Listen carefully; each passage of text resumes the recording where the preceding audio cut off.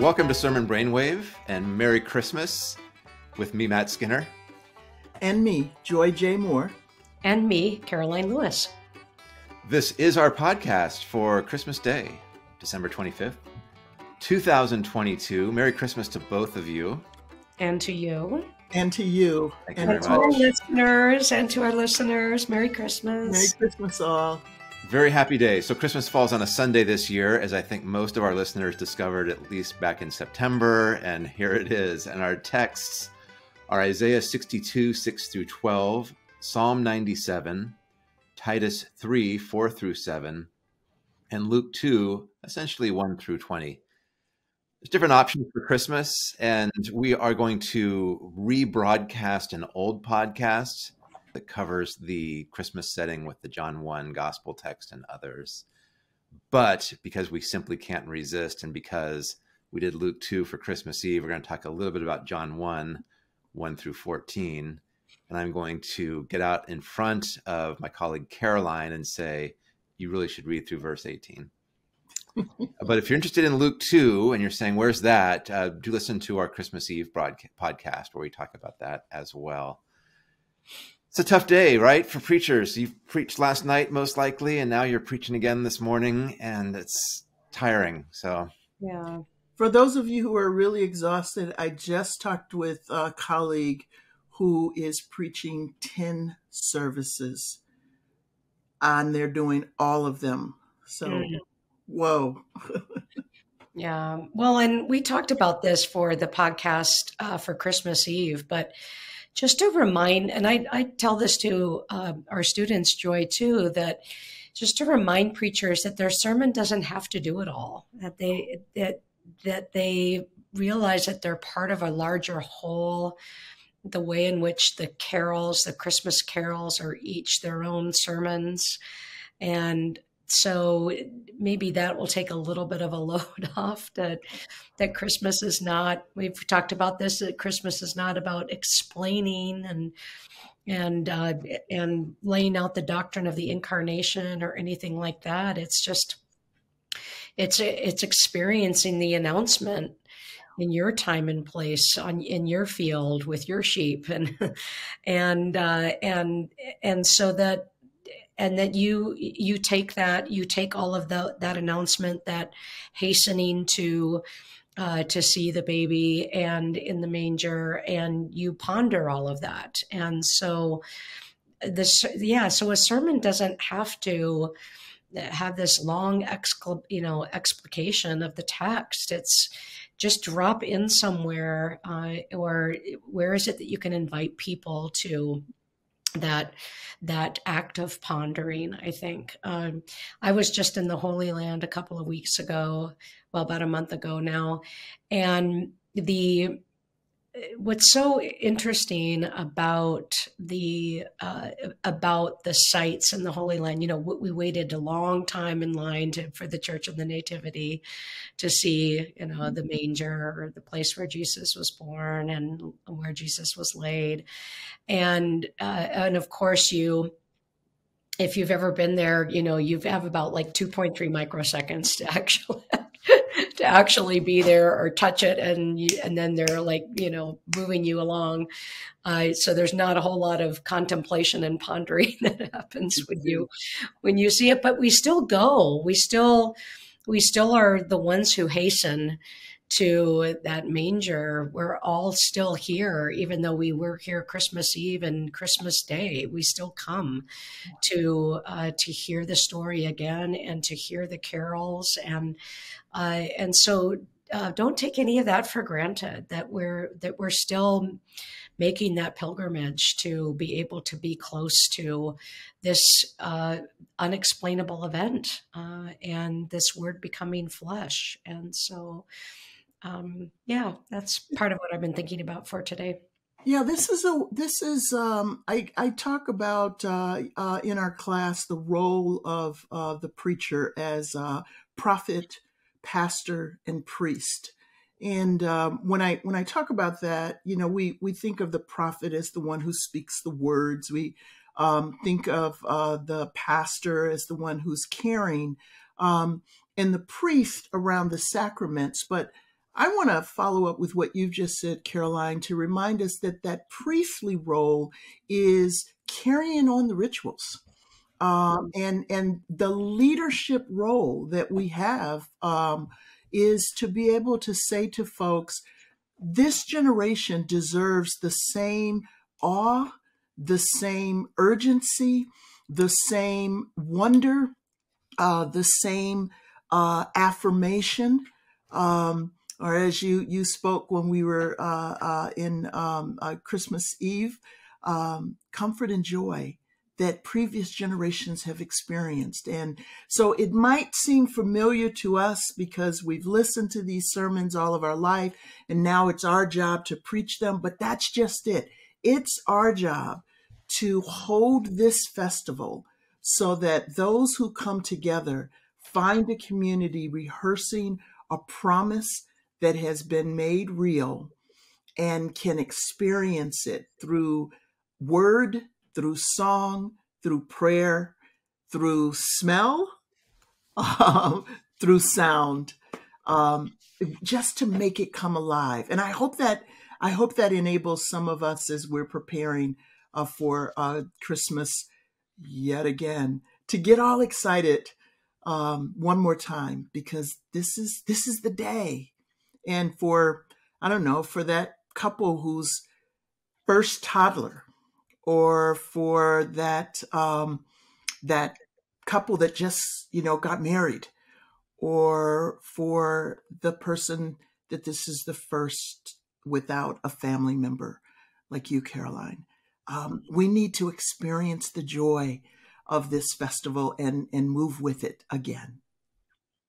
As I think about Christmas this year, with it falling on a Sunday, I think people will know who may or may not be coming, but it's a good day for hospitality, for thinking of Christmas in terms of what does it mean to create a hospitable place, not just for Jesus to come, but to think about Christmas in that regard, because there'll be people there who have lost family, or people whose family can't be with them, or people who aren't maybe sure why they are there. I mean, it'll be an interesting mix of people who come on a Sunday morning, presumably after they've been there the night before. And sometimes it has to do with loss, and sometimes that has to do with disappointment.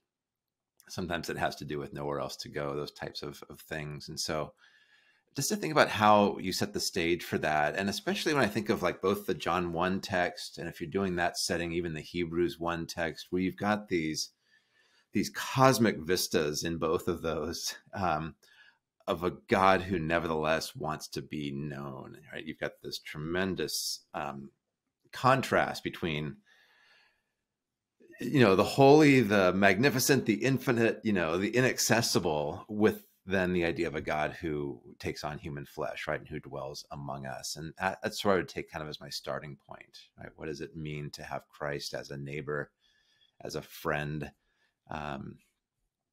Which can get really trite in a hurry if you're not careful, I realize. But to do something like that, to not make assumptions that everybody who's there is happy. Mm-hmm. Mm-hmm. And that's part of the promise of the incarnation. The Word became flesh, which means the Word knows the entirety of what God knows. Jesus knows the entirety of what it means to be human. Mm-hmm. And that whatever feelings, whatever you're experiencing, those are all known and heard and experienced by God. And that truly is the promise of what John talks about, right? It's not the Word became man, the Word became flesh, and so that we kind of dwell deeply in that promise of and that reality, and we're not alone in what we're experiencing. And as you said, Matt, I love Eugene Peterson. So Word became flesh and moved into the neighborhood. So Jesus is your neighbor. Jesus is your friend. But of course, the verb is, skanao, to tent or to tabernacle. And that promise that John is making, that from the wilderness wanderings, that your God is with you. Your God will go wherever you go and will tent among you and be with you. And And that going does not necessarily, when we think on Christmas, does not necessarily have to be a place. It's where do you go emotionally? Where do you go spiritually? Where do you go uh, in theologically? God is going to go with you on that. God is going to be there in those explorations and those travels and those journeys. And so that's part of, that is the promise of Christmas. This is the promise fulfilled. This is, there's the way that John describes this is so familiar. I mean, we know the familiarity of it, but we also read John in how John is rehearsing words, ideas, to tent, to dwell, to tabernacle, to be with us as God was through the wilderness. You hit on all of those, Karoline. That is just a rehearsal of the promise-making God, where God has shown up in the past. And now, after what is recorded as 300 years of silence, God shows up and actually moves in to the zip code to suffer as we suffer, to live as we live, to be tempted as we are tempted, to take on flesh, but also to show us what it looks like to bear the image of God, and that God would start so simply. What is the promise of a baby? That there's the awe and wonder of this baby who can do absolutely nothing and yet changes everything. I mean, whether it's your first child or your fifth child, a baby changes everything. And that's exactly what the birth of Jesus does. It changed everything. We often talk about the resurrection as changing everything, that history was changed when Jesus rose from the dead. History was changed when God took on flesh and moved into the neighborhood.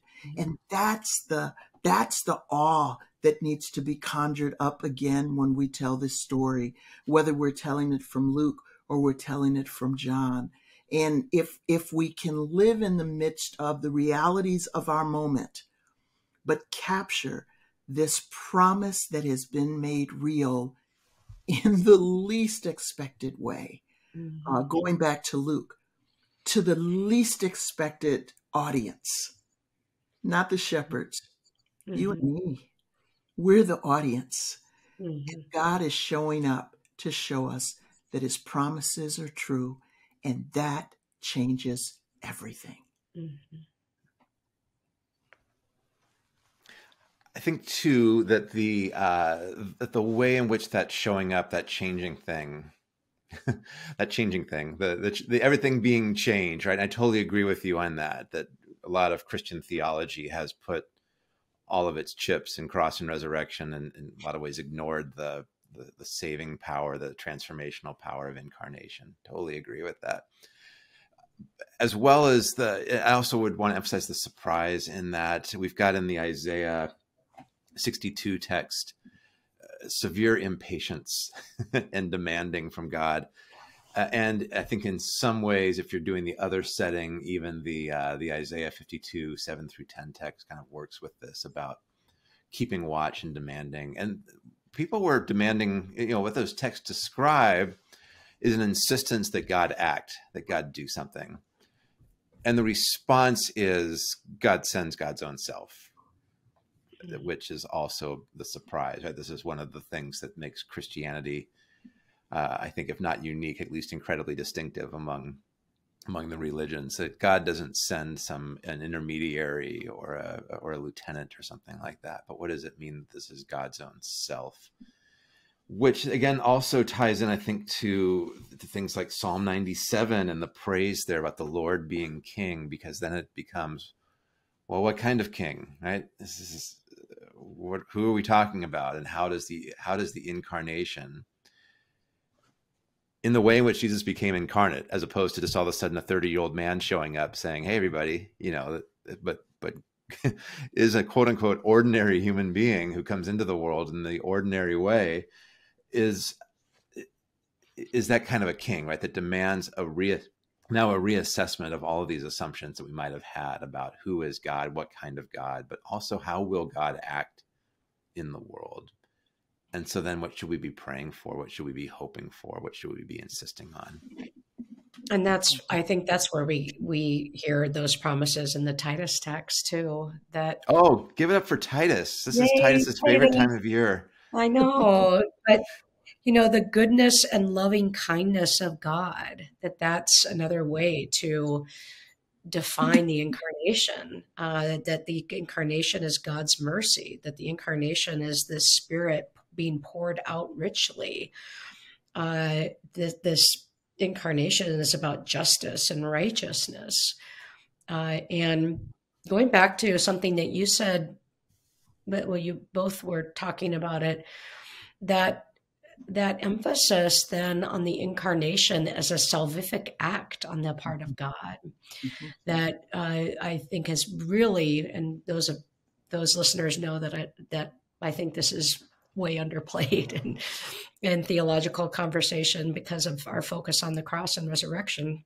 I'm all for cross and resurrection, but the incarnation, and this is certainly true for John, is a salvific, is salvation for us. And so, what does it mean to locate being saved or our salvation, or even thinking about salvation in the incarnation? That it's, and rather than or addition to forgiveness of sins that we typically equate with the cross. But what does it mean? How do we think about this differently if this is actually an act of a saving God, a salvation on the part of God? What does salvation feel like and mean when God, as you said, Matt, God sends God's very self to be in solidarity with humankind? And that, I think that invites a kind of theological imagination that we don't get to talk about, where we don't talk about as often as we should. And Christmas is a perfect time to do it. And Titus invites us to take on the triune God, Father, Son, and Spirit, in that what it means for us to take on our identity as heirs of Christ, that we indeed are image bearers of the Creator, that's what it means to be human. And so the incarnation shows us in flesh what it looks like to bear the image of God 24/7 in the world that we inhabit. And I think that's pretty incredible news. So it's a promise to us now. So as we anticipate heaven, as we anticipate eternal life, we get a glimpse of it because God has shown us in taking on human flesh what it looks like to love, what it looks like to forgive, what it looks like to heal, what it looks like to receive the neighbor, the stranger, the foreigner. All of the things that God has listed in the commands for Israel to be is now by the Spirit poured out on us. And Jesus is the example who not only shows us, but makes it possible for us to be what God created us to be. Amen. We should end with just a brief note to our listeners that it's always an honor to be a part of helping, or at least kickstarting, some of your Christmas homiletical imagination. So thank you for that. And Merry Christmas. Thank you. Thank you for being a part of our conversations and allowing us to be a part of yours. Merry Christmas, everyone. Merry Christmas. Merry Christmas.